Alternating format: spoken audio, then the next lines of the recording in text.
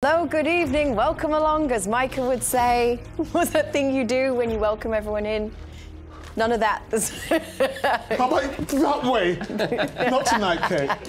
OK, well, welcome along, everybody. Good to have you with us. Kate Abdo, Thierry Henry, Jamie Carragher, Micah Richards.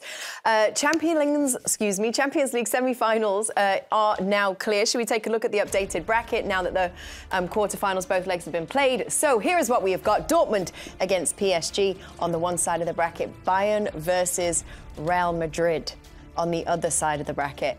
It could be either an all-German final. Oh, it's going to be an Mbappe final, isn't it? Hey, that all-German final was at Wembley. In Dortmund, Bayern Munich, yes. 2013. It was. Yeah. Interesting. Good job, I saved you there. Saved me from what? Buster, that is. You didn't know, did you? Didn't know what? That final was played before at Wembley. Nobody asked me the question. No, but you were the host. You were talking about an all-German final. A nice little bit of information for the viewers. I was about to continue my sentence, but then you rudely interrupted me, so I didn't get the chance to do that. Anyway, where are we? Thierry, how do you feel? Good. You do? Yeah. It's a bit of a sombre night for Premier League football, would you say? Arsenal out, Manchester City out? Yeah, but, you know, it's about winning it when you have Real Madrid on your way. Obviously, Man City managed to do it last year. The year before, on the way, Real Madrid beat every single team from the Premier League. So it is what it is. You know, I think for me, it's not so much of a Premier League thing or not. So as you can see, you have two German teams there, a French team and obviously a Spanish team. But, yeah, I think at the end of the day, on the night, and I know Man City had the ball and they were pushing and this and that, but the way they played defensively, Real Madrid, is just astonishing. And I know, yes, they had one shot on target, that was the goal, but City don't have a lot, just that crossbar, and that was about it. And the goal, obviously, you know what I mean. It's weird, is it, Jamie? Because I guess it's a reminder that in European football, or on a stage as big as this, as big as the Champions League, form isn't always what necessarily matters, certainly if you look at the Bayern-Arsenal result. No, and I've said this before plenty of times. The team who wins the Champions League is not necessarily the best team in Europe. And I think Real Madrid, a few occasions, we'll see what they do this season. I think in the past, they've won. I think they beat Liverpool in the final we had a couple of years ago. They find a way to win. So I think they've played Manchester City now, I don't know if it's 3 times in 3 years or 3 times in 4 years. They've beaten them twice, and City have been the better team. But Real Madrid, there is something special about that club. They have a hold on the opposition, a mentality, a belief they are the best team in Europe.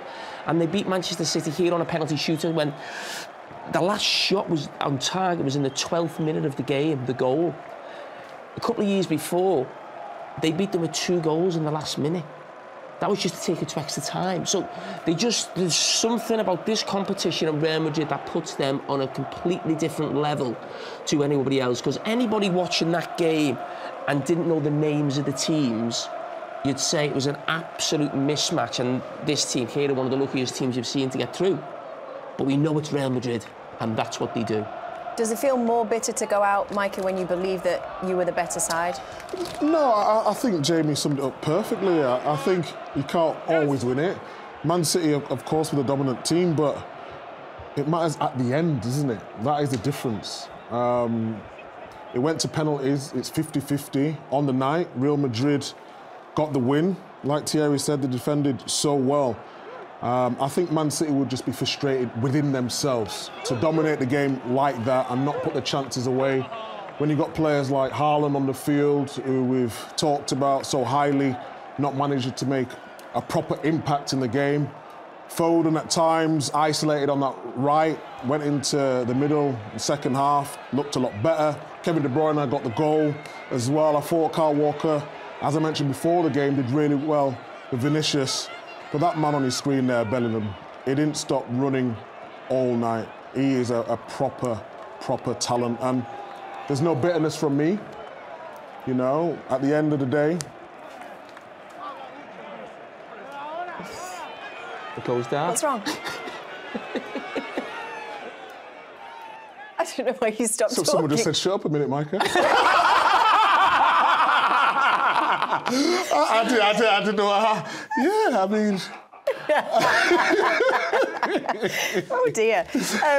Jude Bellingham, you're talking about him. He scored his penalty. Let's go through some of the key penalties that we saw really make a difference in this penalty shootout. Jude Bellingham, confident.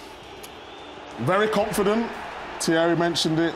Which way he's going to go? He says closed, keeper's right. Bernardo Silva miss there. I thought he tried to Panenka it at the start, but it's just bravery from the goalkeeper, Jamie. Really interesting if that had been something, you know, they'd spoke about beforehand, but the goalkeeper, as we mentioned before, has got a great record from penalties. Now 10 saves, I think, from 26 penalties, so he's been the difference. But Ederson, fantastic, wasn't it? And then it finished with that man, Rudiger. Thierry, be confident? Well, you know what? It was the best penalty of all. If you hit the post and he goes in, there's no way the goalkeeper can take that. I don't know if he meant that, but you can't save that. So, you know, it was magnificent. And we're talking about the penalties, and we talked about Bellingham, and we all know that he is that glue to that team. He will link the midfield to the two strikers. But Carvajal, sorry, you took a yellow straight away in the game. You have to defend the whole night on Grealish. Then Jeremy Doku. What a game. This is why I always say, football, yes, and I love the way City plays. We cannot talk about that. It is outstanding.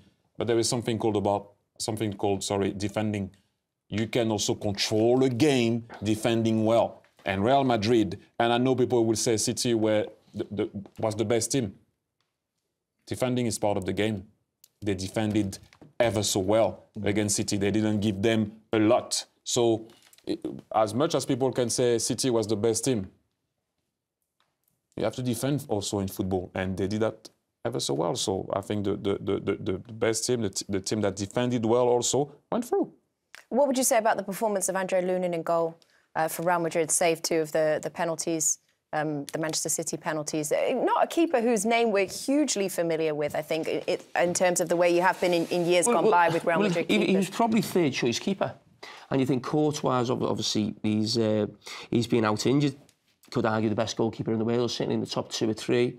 I'm not going to try and pronounce his name, but Ariza Balaga. Perfect. Is on loan from Chelsea.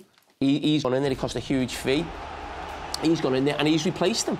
And I've just told you his record there: 10 saves and 26 penalties, and he was outstanding. Listen, let's not forget he made a big mistake in the first leg early on from Bernardo Silva's free kick. So the personality he showed as well to go away to City, you know, keep them in check, and then basically he'll be the hero now. He'll be all over the back pages in Spain.